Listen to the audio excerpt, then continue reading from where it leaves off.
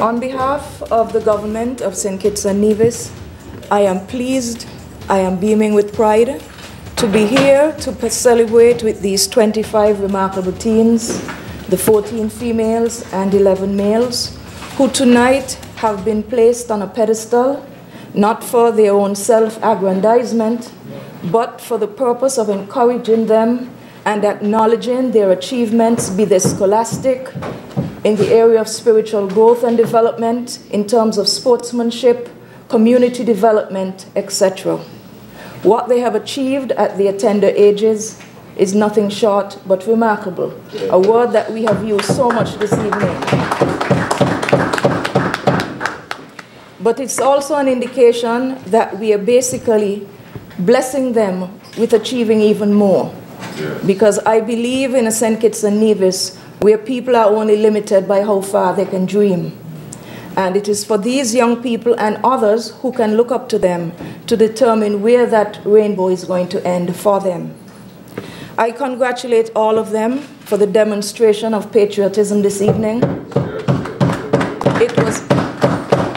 It was evident in the attempt at showcasing our national colors, but primarily the color white, which is a symbol of hope and a symbol of purity.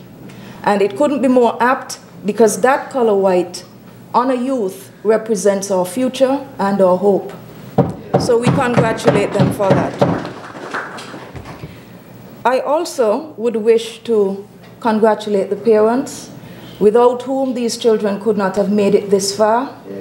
Only you know the extent of sacrifice, headache, prayer, courage, bruised knees that you would have experienced over time in terms of keeping your children on a path that unfortunately those of other people did not go down. It is your job to be your children's best role model and their greatest hero.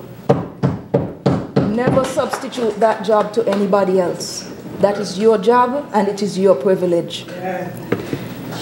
As I looked at each of them go up this evening to receive their award, it took me back to a day in my English class at sixth form with my teacher Gwen Nisbet, where we were at the time pondering the poetry of the romantic poet, the British romantic poet William Wordsworth, who basically we were covering mainly because of his extensive poem on the Prelude. But at that time, we also had the opportunity to look at comparatively some of his other works of poetry. And one of those pieces was a poem, My Heart Leaps Up. Short poem, I don't even think it was as long as a sonnet, being 16 lines, but there was one line in it that stuck out, and it was a paradox.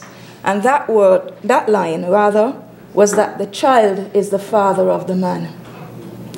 It is a striking paradox, but it tells us that basically where we are now is a great predictor of where we will end up tomorrow.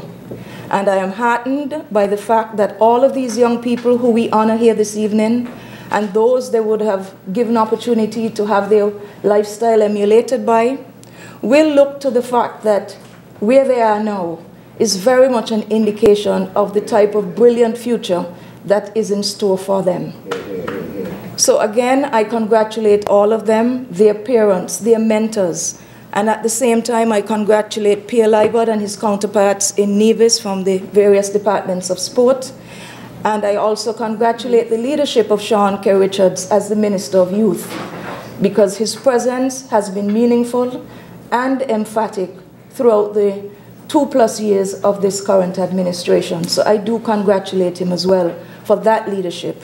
And I do wish each and every one of you a very pleasant evening and journeying mercies back to your respective homes. I thank you, Mr. Speaker. Stay up to date with news, programs, and activities of the government with SKNIS. Like us on Facebook. Listen to us on SoundCloud.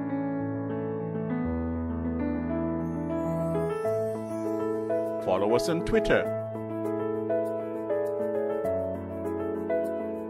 And watch our videos on YouTube. Connect with us today. SKNIS, St. Kitts and Nevis Information Service.